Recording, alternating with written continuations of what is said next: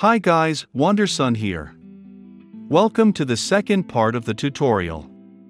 In this tutorial we will create a modern splash screen using the circular progress bar that we made in the previous video. If you have not seen the first part of this tutorial, I recommend that you watch the first video before continuing this tutorial. If you are not yet subscribed to the channel, please subscribe and leave your like, it helps a lot to bring new videos here on the channel. Let's start by creating a new window in Qt Designer PySide6 version. Start by renaming the Q main window to splash screen and change the window dimensions to 300 by 300 pixels, as well as height and width, maximum and minimum. Setting these values will lock the window size, avoiding being resized by mistake. Once this is done, remove the menu bar and also the status bar, because we will not need them.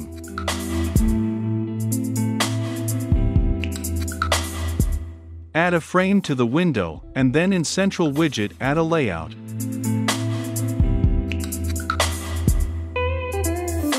Set all margins to 10, and in layout spacing set to 0. Whenever you add a new frame, go to Frame Shape and choose as No Frame. This will avoid border errors when used on operating systems like macOS or Linux.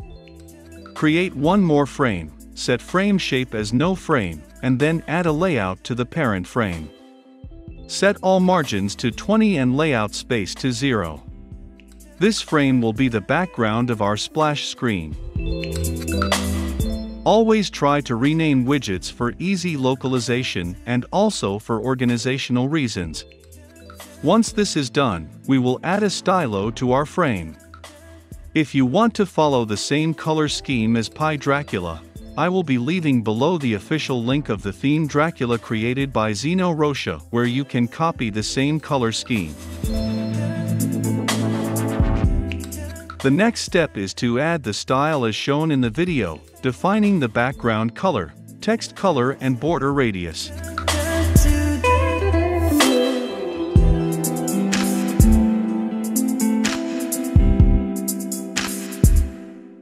In border radius set the value of 120 pixels, this will make the rectangle a circle, and if you want to also change the font of the project.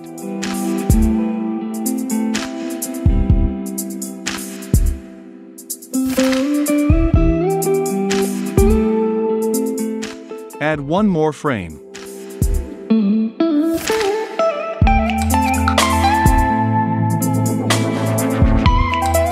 In layout, set all values to 0.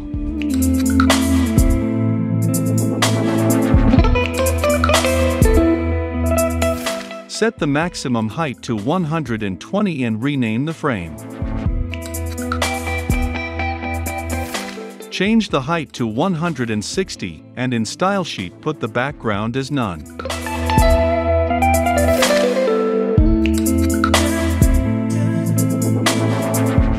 After that, create a new label, add a new text for it, center the text horizontally, and then create a copy of that label.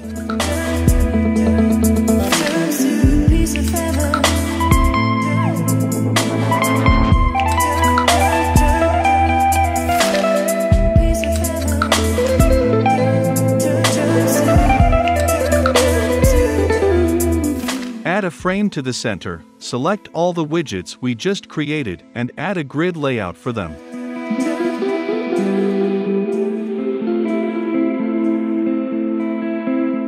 In the texts frame, add a layout to expand the information within your area. I will add a new frame, and I will create a new label that we will format your style. Change the label texts as shown in the video, and don't forget to change the frame shape.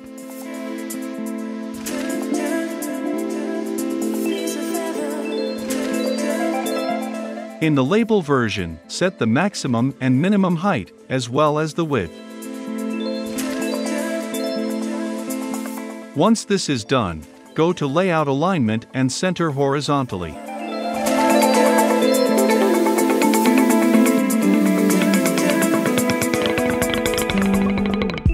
The next step is to add a background and rounded edges to the label. To do this, change the style as shown in the video.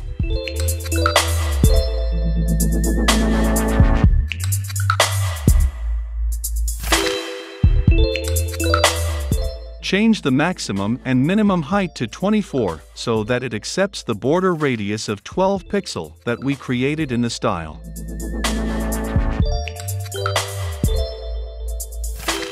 In the central frame, we will set a minimum height to make space for the percentage text of the circular progress bar. In frame texts, change the maximum height to 180, the central frame with minimum height to 80, and set the minimum height to 30 for the title label.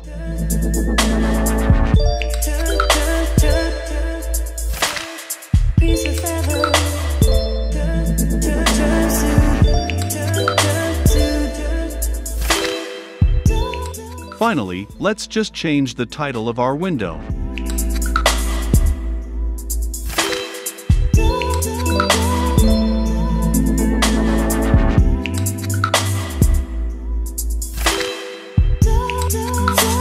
Once this is done, create a new folder and name the file /_screen.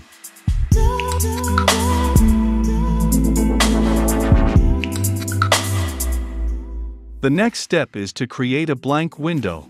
That window will only contain text and will be displayed as soon as the splash screen reaches 100%. At the end of this video, I will show you how to integrate this splash screen with PyDracula or any other project you want. Save this file with the name main.ui in the same folder as the splash screen. The next step is to export this interface with the Python format in View Python code. This is only a function of PySide6 Qt Designer. If an error is encountered in this project, watch the video above on the card where I explain how to solve this problem. Export the splash screen and also the main window in the same folder as the projects. Go to the folder we just created and open the VS Code inside it. Create a new file called main.py and paste all PySide6 modules as shown in the video. Enter the codes as shown in the video. This will give us a run window for the interface we choose. And create a class called main window. That class will receive the main window that we just created in Qt Designer. The next step is to import the two windows we just created.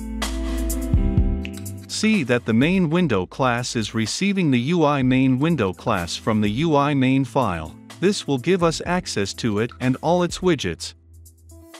See that when running our script the window is imported and displayed correctly. If we change the class to splash screen, see that it is also displayed correctly. However, to display the splash screen, we will create a specific class for that.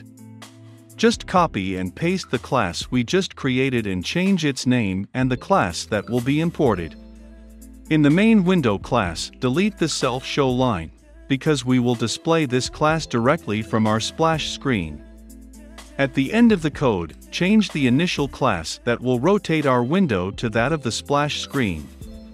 The next step is to copy and paste our circular progress bar into our new project.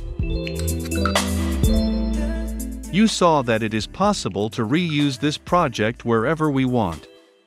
See that this project is a little different from what we created in the previous video. I added new colors based on the theme Dracula and also a circle as a background. When you open the code, you can see the circle that has just been created. Make this change to your project as a homework assignment. See the new parameters that have been added and the ones that have been modified and do the same in your project. Let's copy the widgets folder, which is a library which contains our circular progress bar and any others you wish to create. Paste into the splash screen project folder and then immediately import the splash screen class. Add the widget to the splash screen class and also set its width and height to 270. Once this is done, we will use the setParent function With this function we can say where our custom widget will be displayed. It will be added within the widget we choose and having its position as absolute. In this project we will add the progress bar inside the central widget. To display the widget we use the show function. See that the widget is displayed, but its edges are cut off. To fix this I will add a start value for easy viewing and use the setFixedSize function to define its size.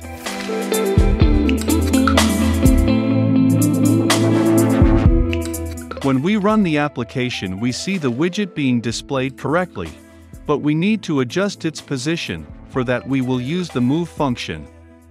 This function will define the distance of the widget in relation to its parent. Set the margins as 15 pixels, left and top. We will also enable drop shadow.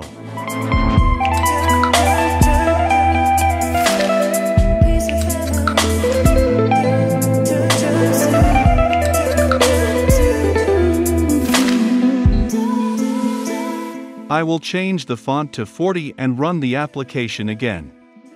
The font size was good, but we need to better align the widgets within the splash screen window. Inside Qt Designer, I will download the title position more, do this and export again in Python, overwriting the previous project.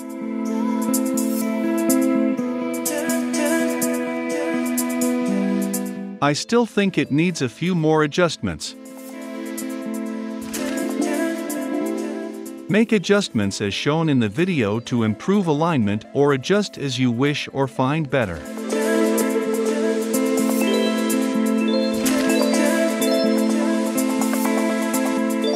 Now let's change the color of the background bar. For that I will open the select color of Qt Designer to generate an RGBA color for it.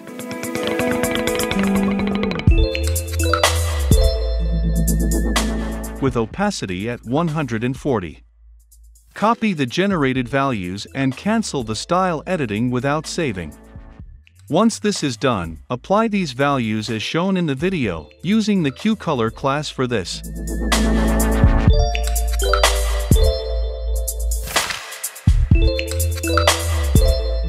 See that the transparency has been applied correctly in the background bar.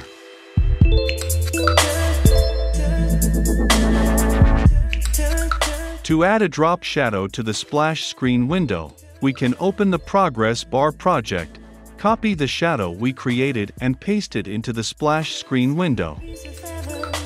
When we rotate the window we see the background is completely black, because we need to remove the standard title bar and also make the window background transparent. Use set window flags and set attribute as shown in the video. See that we now have all the shadows correctly applied to our window. To finish this project, it's time to create a timer. This timer will update the progress bar from 0 to 100%, right after opening the new window and closing itself. Let's define the execution time as 25 milliseconds and create a function called update, which will increment the counter from 0 to the value 100.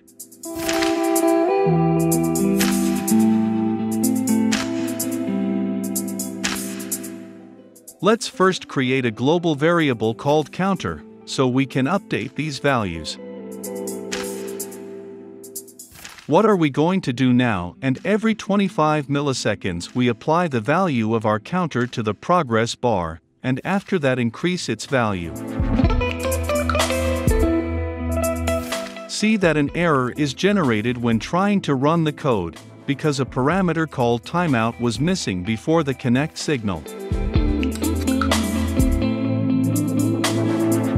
See that it's working, but we need to set a limit for this number, which in this case will go up to 100%. After that it will pause the counter and open the main window that we created using Qt Designer.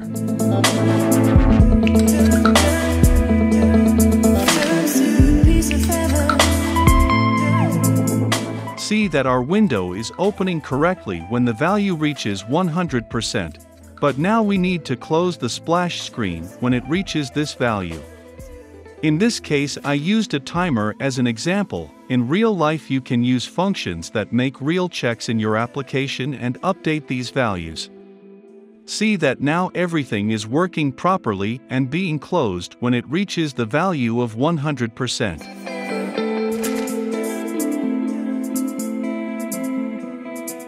And to finish this project, I will teach you how to integrate this splash screen into your existing projects, in which case I will implement it in the PyDracula user interface.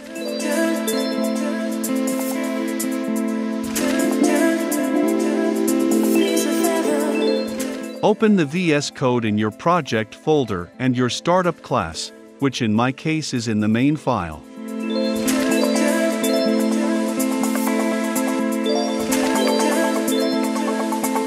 Copy all the code responsible for the splash screen that we just created, except the main window, and paste it into the main file of the PyDracula project as shown in the video.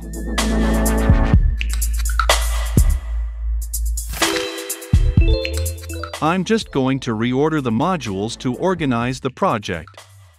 After that, copy the file UI splash screen and the folder widgets into the root folder of the PyDracula project.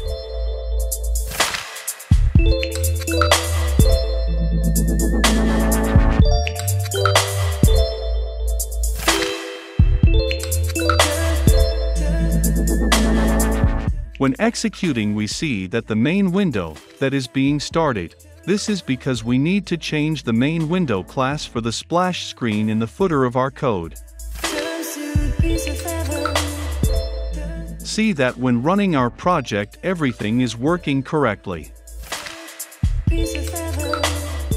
After that, you can test new values, customize the progress width, change the color, or make any other adjustments you want.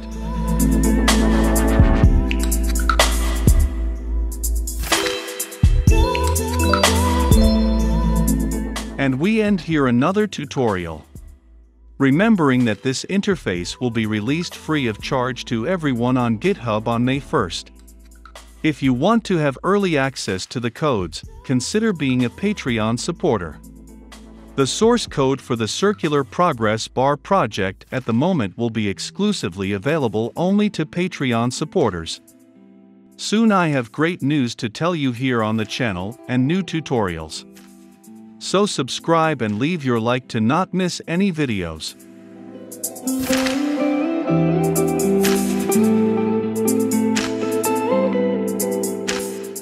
Thanks to all Patreon supporters. See you in the next video.